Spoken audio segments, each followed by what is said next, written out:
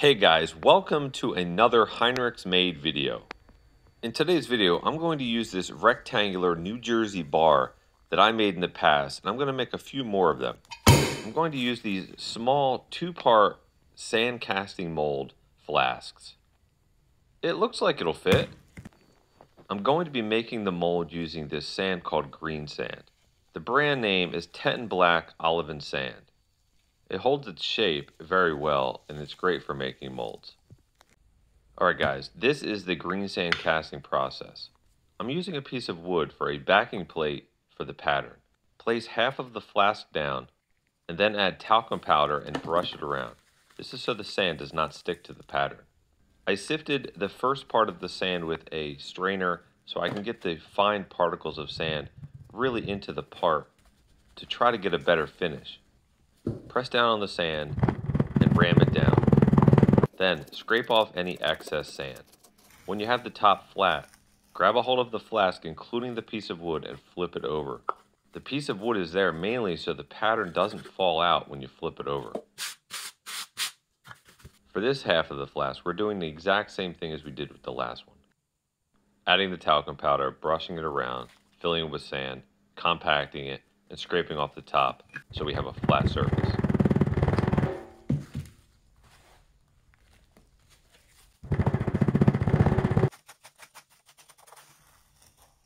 Now remove this half of the flask so we expose the pattern. Tap the pattern in different directions to try to really loosen it up so we can easily flip it over and pull the pattern out without disturbing the imprint in the sand.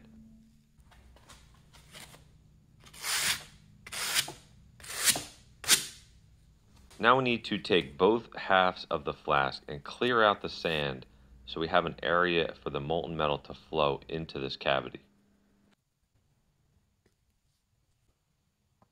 Now that I have the first flask made, I'm going to start melting the metal.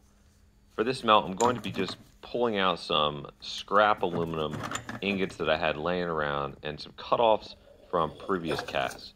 Today, I'll be placing it into an electric furnace to melt this down into molten metal. Once the crucible is loaded, just turn on the machine and wait. While the aluminum is cooking, I'm actually putting together 3 more casting flasks. Checking back on the furnace to see if the metal has melted. As the metal is melting, I am adding more aluminum to the crucible. It looks like my crucible is almost full of aluminum, and I'm going to add one more piece to kind of top it off. This should give me enough aluminum to cast 2 of my casting flasks. And you can see I actually have 4 of them, so after this first one, I'm going to pour another set of 2. And make sure you heat your molds and your pouring tongs before pouring the metal.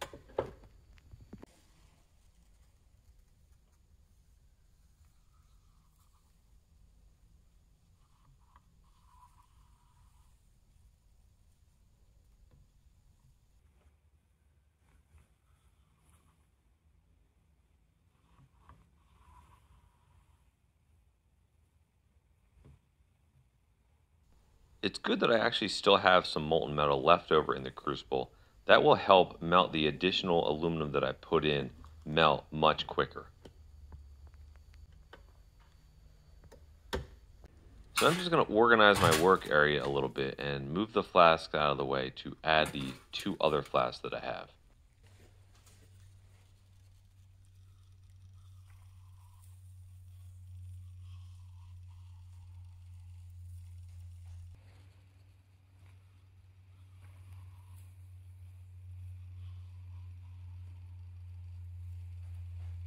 Alright guys, it's been about 15 to 20 minutes and it's now time to open up these flasks.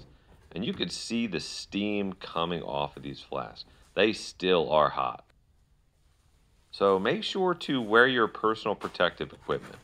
And for this I'm just using leather welding gloves.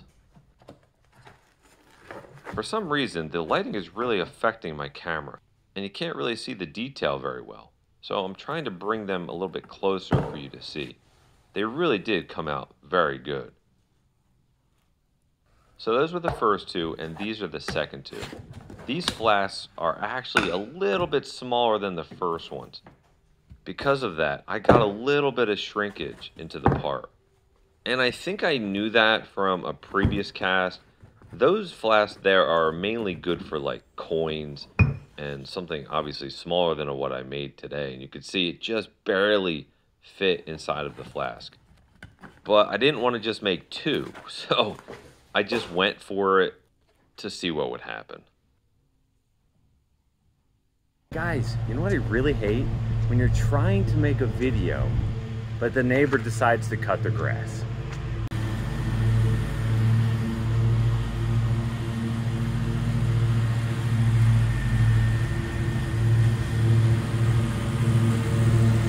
Yeah, he probably saw me taking his picture. It's not actually my neighbor. They hire somebody to cut their grass. Man, now I gotta wait till they're done.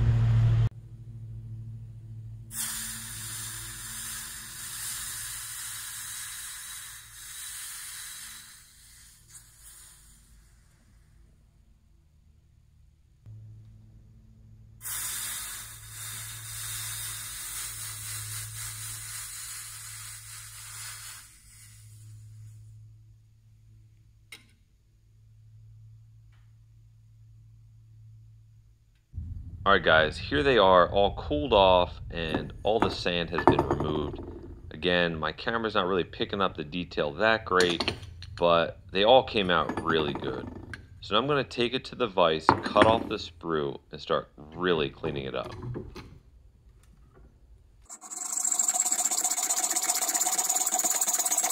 At first, I was using a hand file, but then I got smart and decided to use my belt sander. This works so much better and saves me a lot of time.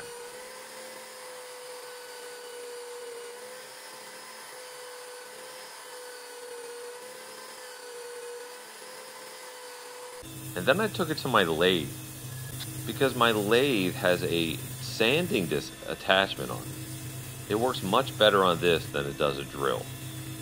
I started off by sanding with 180 grit and went all the way to 600 grit.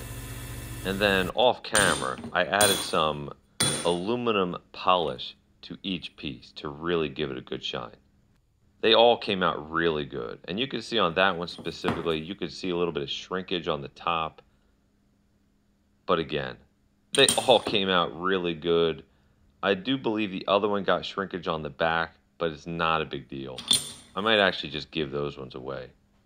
I hope you guys liked the video. If you did, smash that like button, leave a comment below, and stick around for next week's video.